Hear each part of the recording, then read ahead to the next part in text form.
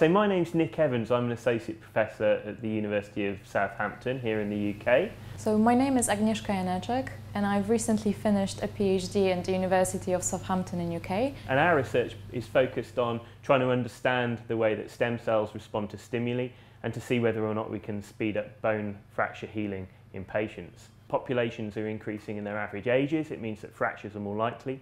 In many cases, bone fractures will fail to heal sufficiently or within a short enough time frame, so therapies that aim to increase the speed of bone fracture healing are really important.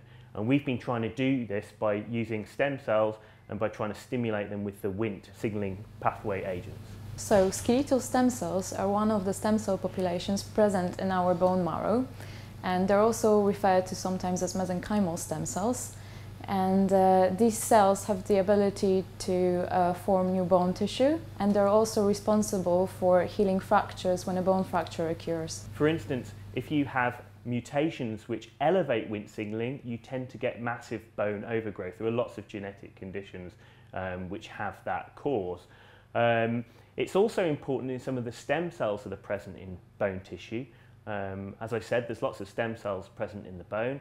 And it's thought that it may regulate the proliferation of these cells or their differentiation.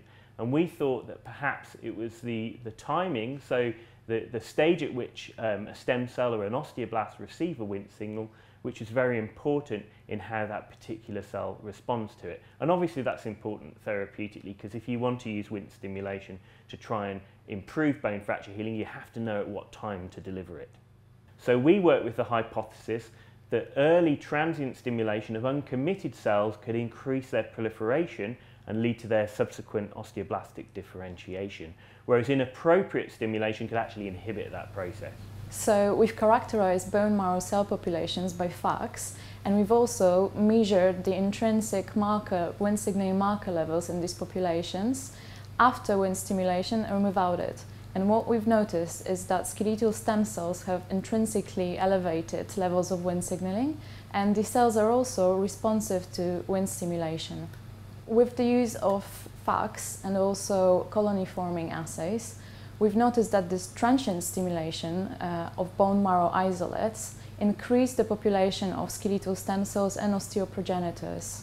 With the use of qPCR and also measurement of protein expression characteristic for bone, as well as calcium deposition, we've noticed that this transient Wnt stimulation increased osteogenic differentiation of our stem and progenitor cells, whereas surprisingly, prolonged overstimulation abrogated this effect and osteogenic differentiation was inhibited. So in summary, we've seen that this transient Wnt stimulation increased the number of osteoprogenitors and increased their differentiation towards bone, whereas prolonged overstimulation of the pathway inhibited this osteodifferentiation.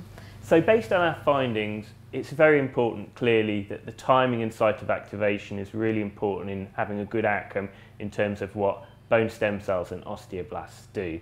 So we think that future therapies that work by agonizing Wnt signaling will have to function in the correct spatiotemporal manner. For instance, there are lots of monoclonal antibodies being developed which agonize Wnt signaling, which have had good effects in osteoporosis, but have yet to have been shown to have efficacy in bone fracture healing.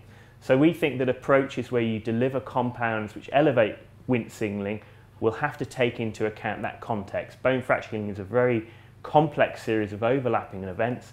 Inappropriate Wnt stimulation at the wrong stage of fracture healing could have negative effects on fracture healing. So we think that a better understanding of when you stimulate Wnt signaling during fracture healing is very important for the development of these drugs, which eventually we hope to use in people in the clinic.